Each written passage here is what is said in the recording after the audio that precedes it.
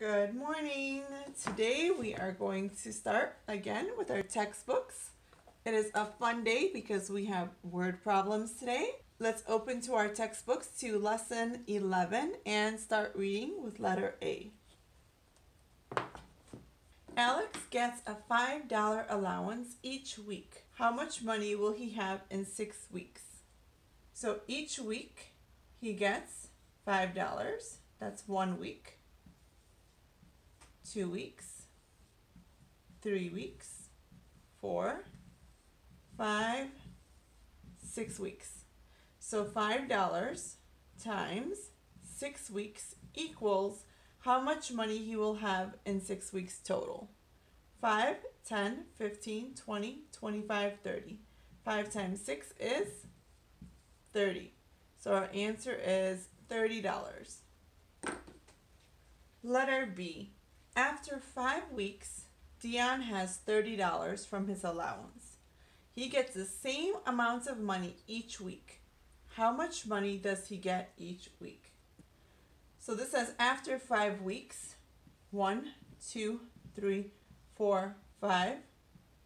He has $30 total from his allowance. And each week he gets the same amount. That means they are equal, which means we're going to share $30 equally, meaning we're going to divide into 5 weeks. And our answer will tell us how much he gets each week. 30 divided by 5, you can say what times 5 equals 30. We know 6 times 5 is 30, so 6 goes in here. If you didn't know 6 times 5 was 30, you can count by 5s until you reach the number 30. 5, 10, 15, 20, 25, 30. How many 5s did you count? 1, 2, 3, 4, 5, 6. And our answer is 6. So how much money does he get each week? Each week he gets $6. Letter C. Emma saves $10 each week. How long will it take her to save $50? So she is saving $10 each week. So this is week 1, week 2, week 3. How many weeks does she need to reach 50? So I am sharing $50. That means I'm going to divide by 10 every time I'm sharing them in groups of 10, and I want to find out how many groups of 10 are inside of 50. Those number of groups represent how many weeks it's going to take for her to save $50. So I can simply count by 10s until I reach 50. 10, 20, 30, 40, 50. It took me 5 groups, or you can say 5 weeks. Or you can have simply said what number times 10 equals 50. If you already know 5 times 10 is 50, you could have just plugged that number in as well. Let's turn to the next page. So on the next page, they drew a picture for you for letter A. It is still the same problem from the first page, where Alex gets $5 allowance each week. That's why they drew $5 for each week. And there are 6 weeks, 1, 2, 3, 4, 5, 6. And it's letting you know that we are trying to find a total from here to here, all of them. So week 1, just like I drew and I said, week 1, week 2, week 3, week 4, week 5, week 6.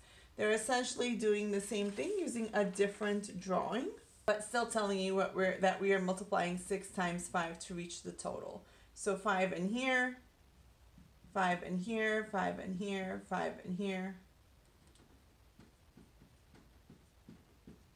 5, 10, 15, 20, 25, 30. And they're going to reach the same answer we did earlier.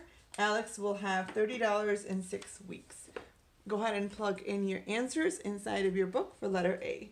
And then now let's look at letter B.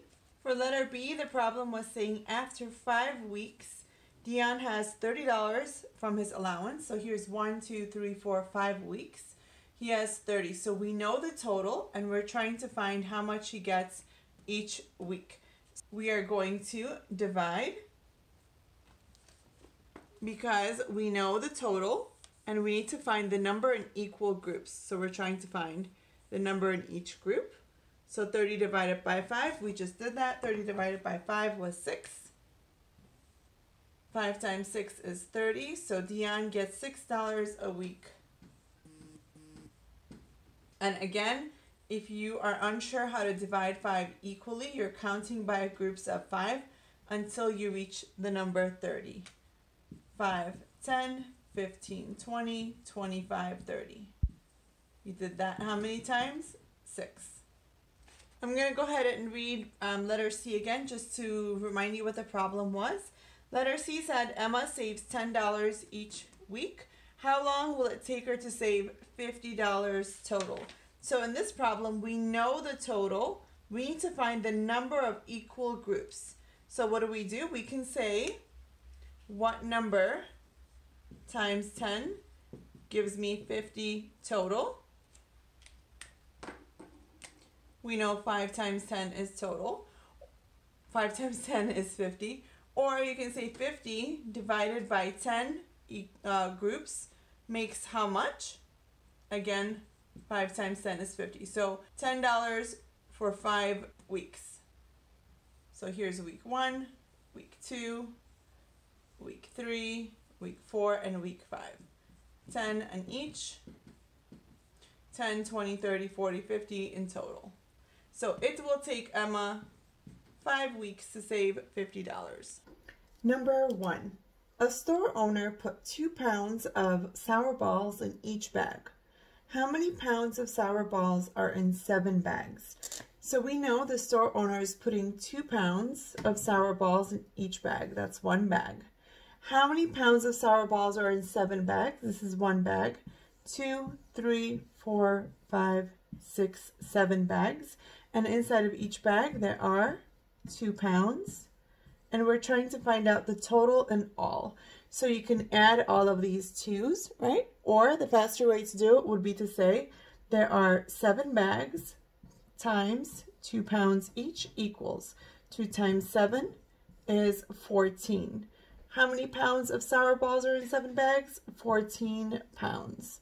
Or you could have counted by 2's. 2, 4, 6, 8, 10, 12, 14. Number 2. Mariam put 14 baseballs equally into 2 bags. How many baseballs are in each bag? So we know there's a total of 14 baseballs, and we're going to share them, divide them equally into 2 bags. So we would say 14 divided by 2 equals. Our answer is going to tell us how many baseballs are in each bag. Or you could draw a picture showing that this is 14 as the total. We're going to divide it in half, and we're trying to find out how many are in each bag. We can simply count by 2's until we reach 14. 2, 4, 6, 8, 10, 12, 14. How many times did we count groups of 2? 1, 2, 3, 4, 5, 6, 7. So that means we have 2 7's inside of the number 14. Or you could use your knowledge of multiplication to solve for this division problem. You could say what number times 2 is equal to 14, and we know 2 times 7 is 14. Number 3, Callista bought 8 pounds of cherries. 1 pound of cherries costs $5. How much did she pay? So we know she's buying 8 pounds of cherries total, right?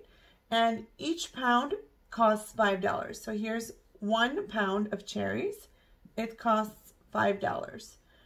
Another pound of cherries costs $5. How many pounds did she buy? She bought 8. So 1, 2, 3, 4, 5, 6, 7, 8. She's buying 8 pounds multiplied by $5 for each pound equals, our answer will show how much she's going to pay in total all together. So we can put 5 in each because each pound of cherries is $5. You can simply add all of these 5's, or you can multiply it. Say 8 times 5 is 40. Let's count to be sure. 5, 10, 15, 20, 25, 30, 35, 40. So how much did she pay? She paid $40 for 8 pounds of cherries. Ooh, number 4 is a really fun, juicy one because it has 2 questions. Let's read the question. It says, 6 boxes have 5 lemons in each box. Brian wants to put 3 lemons into each bag. How many lemons does he have? So first we're trying to figure out how many lemons he has. We know there's 6 boxes. And each box has 5 lemons. I know I'm multiplying because I'm trying to find the total number of lemons all together, right? 6 boxes, 5 lemons. 5 times 6 is 30. So there must be 30 lemons.